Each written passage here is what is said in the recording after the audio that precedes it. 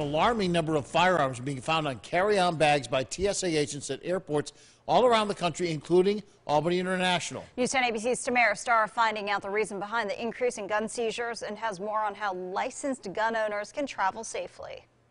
In 2022, the TSA was busy seizing more than 6,000 guns, an increase of about 600 guns from the previous year. Lisa Farbstein with the Transportation Security Administration says every licensed gun owner should know the right way to travel with a firearm. The right way is to make sure that your gun is unloaded, that it's packed in a hard-sided locked case. You take that case to the airline check-in counter, and then the airline rep will make sure that it is transported in the belly of the plane with the cargo and the other checked baggage where nobody has access to it during the flight. The TSA reports that 88% of guns found last year were loaded. The vast majority of people tell us that they forgot that they brought their guns with them.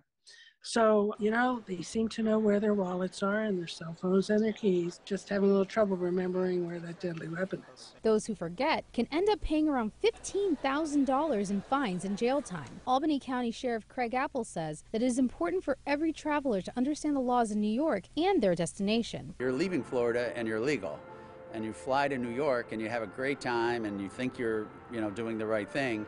Then you go to fly back and you declare your firearm, and unfortunately you get arrested. And it's not just guns. Travelers with marijuana should also be mindful of where they're reheaded. Sheriff Apple says they are still waiting on more clarification. TSA locates drugs, and I'll label marijuana in that. They alert us, we come up, and if it's marijuana, we're not going to touch it. Or if it's something else, then you could get arrested. With all of the increased searches, the TSA wants to hire more officers. Our TSA officers are super well trained. They're very vigilant and focused on the mission to make sure that people get to their destination safely. If you're interested in applying, the TSA will host a hiring event at the Schenectady College and Outreach Center and Department of Labor on January 19th from 11 a.m. to 3 p.m. Reporting in Albany, Tamara Starr, News 10 ABC.